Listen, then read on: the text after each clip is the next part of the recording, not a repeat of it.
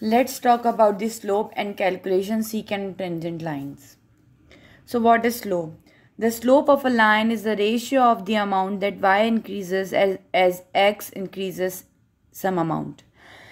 Slope tells you actually how steep a line is or how much y increases as x increases. Slope is always constant anywhere on the line. So the slope of a line is constant at any point of this line. So from the formula, which is slope is equals to change in y, which is obviously a dependent variable, and change in x, which is independent variable, or you can say slope is equals to rise over run. Let's calculate slope with linear equation. F of x is equals to 4x plus 3. This equation we discussed earlier. From its solution table, taking 2 points of x and y. I am taking these 2 points x1 and y1, x1, x2, y1, y2. So putting these into slope formula, it will be slope is equals to 11 minus 7 and upon 2 minus 1, which is equals to 4.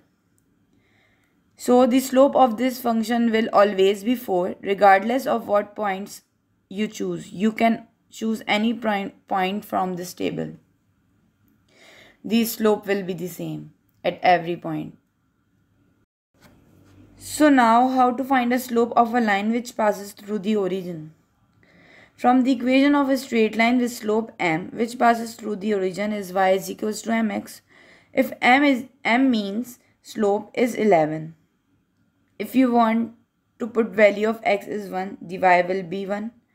As you put another value of x in this equation where the slope is 1, which means if you put 1, the value of y will be 1. If you put 2, the value of y will be 2. If you put any value of x, the value of y will be the same. This is due to the 1, which is multiplicative identity. So the graph of y is equals to mx for positive value of m will be this. You can see here the value of 1, the value of x is 1, the value of y is also 1, the value of 2, x is 2, the value of y is 2, and so on. Slope interpretation. The cost of numerous books can be found by having the cost of a single book. Suppose that cost of a book is 200. Taking an equation C is equals to 2 into B. Here, B represents the number of books while C represents the cost. Solving the equation for the slope, we get C upon B is equals to 200. From the equation, it is clearly be seen that cost is equal to 200 and the cost per book is also 200. Let's discuss the line that don't pass through origin. Having three linear functions, f of x is equals to 4x minus 3, f of x is equals to 4x plus 4, f of x is equals to 4x plus 8. Now from the equation of a linear function y is equals to mx plus b, where m is slope and b represent a constant or y-intercept. So now for these equations, slope is same, which is 4, and y-intercepts are different, which is minus 3 for this equation, plus 5 for this, and plus 8 for this.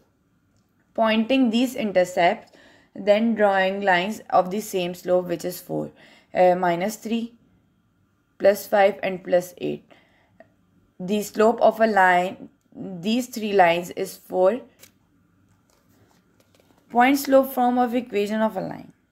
If the straight line passes through a point having a gradient m, so equation of a line will be y minus y1 is equals to m multiplied by x minus x1.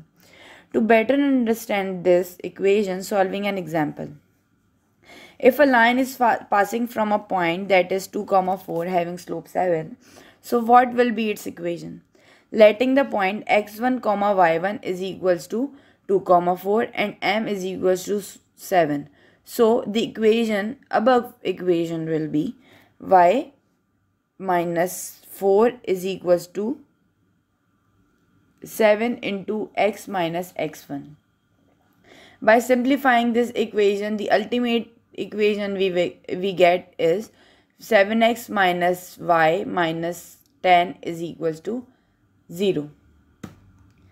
So now secant and tangent line. Secant line is a line which cuts or intercepts a curve from 2 points, while the tangent line is the line which intercepts a curve at a single point. You can see here it is a secant line, and you can see in this diagram this line is a tangent line.